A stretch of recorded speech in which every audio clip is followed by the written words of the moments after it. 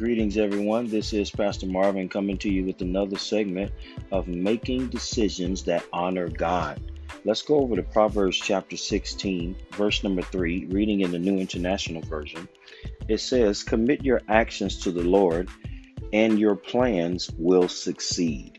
Today, I want to encourage you to make your plans His plans. That's right. Make your plans His plans.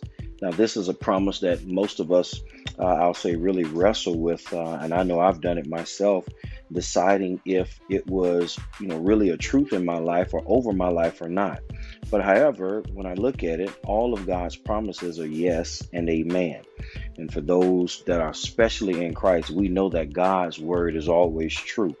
When we say things like, "Lord, have your way in this situation, have your way in my life, let your will be done," there will always be success.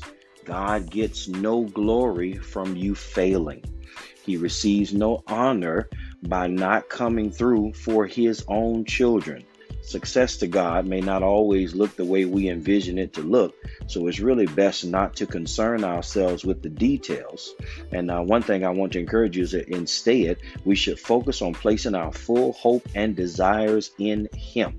We have to trust God and trust that He is going to show up on our behalf.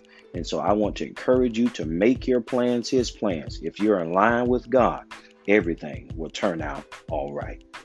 All right. Be blessed.